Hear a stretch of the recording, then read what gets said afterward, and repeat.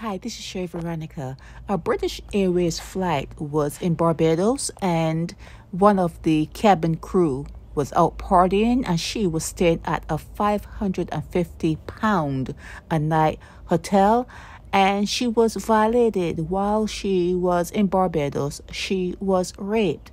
The flight out of Barbados was delayed. People were stranded in Barbados airport, not knowing the reason why the flight was delayed.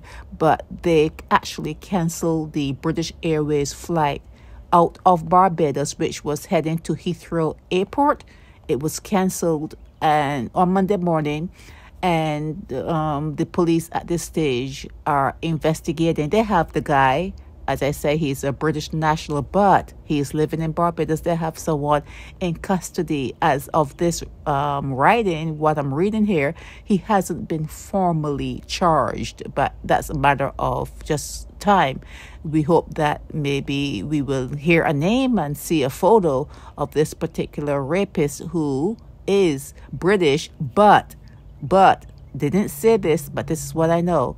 He was living in Barbados. He was in the atmosphere of Barbados. He was living among the residents of Barbados. He picked up that, or maybe that's what he was before. He probably was not the first time he did it. No one knows, but hopefully we can get a name and we can get a photo and we can do some research to find out who this person is. But what we do know is, even though he is a British national, he was living.